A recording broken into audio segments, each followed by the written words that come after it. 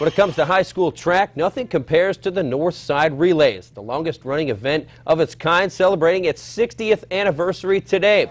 A little wet, of course, but that never stops a track meet, especially this one. Let's go to the faster events here. 110-meter hurdles. Devontae Williams of Southside wins this heat, but it's Carroll's Ryan Cavender with the fastest time of the day. In the 100-meter dash, East Noble's Jordan Gator literally running away with this one. His time of 10.64 seconds, the only sub-11-second run of the day. As far as the team scores go, Snider wins the event with 132 points, Carroll second with 99, Northrop third with 90 points.